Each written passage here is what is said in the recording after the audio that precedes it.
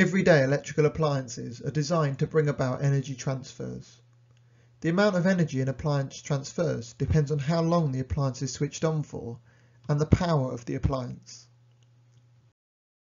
Domestic appliances transfer energy from batteries or from the AC mains to different energy stores, for example to the kinetic energy of an electric motor or the energy of heating devices.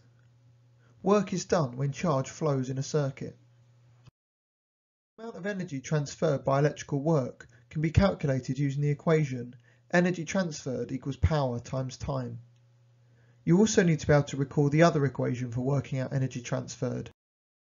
Energy transferred equals charge flow times potential difference.